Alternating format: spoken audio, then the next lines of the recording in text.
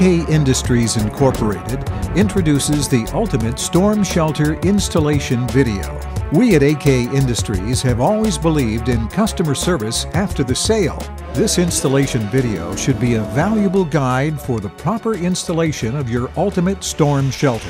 If at any time you feel that you need assistance from the factory concerning your installation, AK will gladly provide it. Remember, it is very important that you watch this video fully and read the installation instruction booklet provided before you begin the installation. Step 1. Inspection of excavation site. Before initial excavation, always investigate the location of utilities and always contact your local representative so that they may mark the areas before you dig. Step 2. Locating an area to bury the storm shelter. The installation area should be close to your home, business, or familiar location. According to the National Oceanic and Atmospheric Administration, NOAA, the current average lead time for tornado warnings is 13 minutes. But remember, you may only have a fraction of that time once you hear a warning in your area. A warning can be described as that which can be sent by a siren, radio, TV, or other device. Therefore, it is very important to choose a location for the storm shelter wisely. Step 3. Marking out the area for excavation. Using a tape measure, confirm the measurements of the storm shelter itself, length, width, and height. The instruction booklet also has this information available. In the area to be excavated for installation, mark out an area using the length and width measurements you have confirmed. You can use either a tool to scratch out marks for excavation, a string, or marking paint to designate the area. Step 4.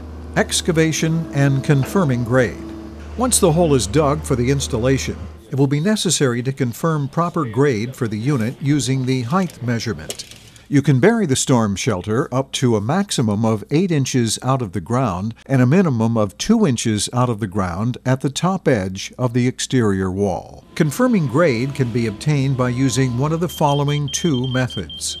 Method 1 is to use a 2x4 or other straight edge. Place the straight edge across the full length of the excavated hole with a level resting on it. Then use a tape measure to check the consistency of depth of the excavated hole across the span to the bottom of the straight edge.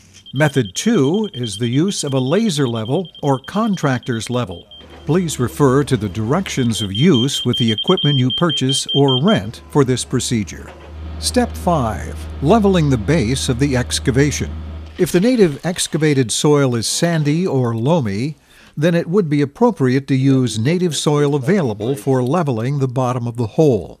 If the native excavated material is clay or hard soil, then you should use a pea gravel aggregate mix or sand for leveling the bottom of the hole. This can be a layer that is approximately 1 to 2 inches, or at least covering the unevenness of the bottom of the excavated hole. Use a pounder or tampering tool to get the bottom of the hole settled completely flat.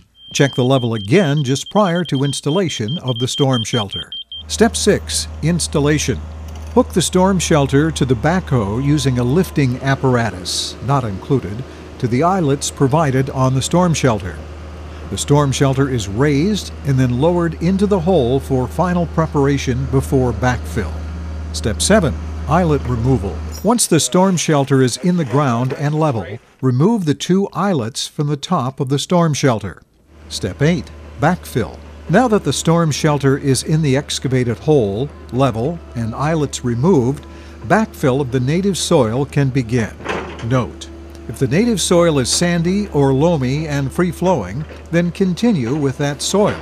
If the native excavated material is clay or hard soil, then consider using pea gravel for the first half of the backfill process, then finish with existing soil to grade. Step 9. Concrete. When selecting your concrete, make sure that you order a pea gravel mixture, if available, with a rating of 4,000 psi, 8 to 10 slump value. If pea gravel mixture is not available, then order a light aggregate mixture with the same rating values. Once the aggregate mixture initially begins to pour, It is necessary to take a long piece of rebar or other long rod and work at the concrete slightly within the open slats in the top of the storm shelter. This will help promote the flow of the aggregate mixture through the bottom of the unit and up through the sides of the unit. Note, if the installer has access to a vibrating tool, that can be used in the slats. This will also help promote the flow of the concrete aggregate mixture. About 1/4 of the way through the concrete pour, approximately 2 feet up the sidewalls, it will be necessary to observe the concrete and decide whether or not it has enough flowability. If it appears that the flowability is not to the specifications, in other words too dry, the pour must be stopped and the correct specifications achieved. The concrete truck can add water to the mix and bring it up to specifications. Make sure that there is not too much water added, though, as it cannot be taken away. The operator of the concrete truck will have to be consulted and communicated with during this phase. Once the pour has reached the top slats or inlets, stop pouring the concrete. At this point, it will be necessary to add the rebar locking tabs to the slats in the top of the storm shelter. Once the rebar locking tabs have been placed, the finishing pour can continue. Step 10. Removing the top supports and final phase of concrete pour. Once the pour is to take place, the top supports are to be removed in order for the final pour and final finishing of the concrete. It will be necessary to leave the support board between the two vents to ensure that they stay vertically plumb during the setup phase of the concrete. Make sure that the concrete is forced under the lip of the top of the storm shelter door and outside top edge of the wall. Stop the pour when the concrete is level with the bottom edge of the door flange. Step 11. Final finish of concrete. During the final finishing phase of the concrete, a great deal of babysitting needs to take place with the concrete.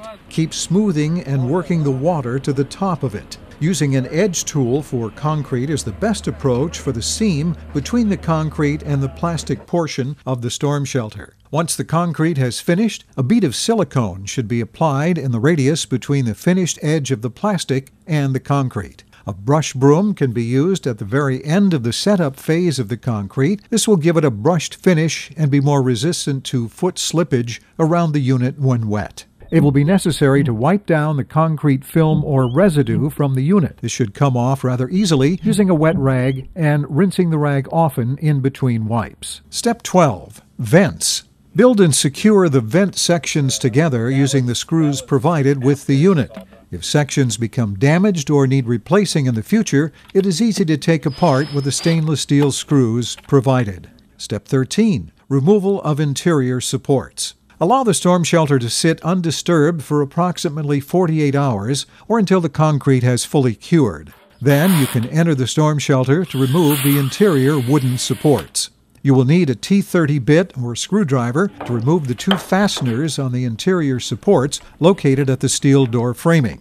You will also need a Phillips bit or Phillips screwdriver to remove the rest of the support framing from the exterior of the storm shelter. Tool list: tape measure, marking paint or string, shovel, Phillips screwdriver or rechargeable drill with Phillips bit, a straight edge or contractor's level, concrete finishing tools, lifting apparatus. Included: vent sections, stainless steel screws for the vents, T30 torque bit for a drill, tube of silicone sealant. For more information on the storm shelter, contact AK Industries at 1-800-370-3749 or at akindustries.com.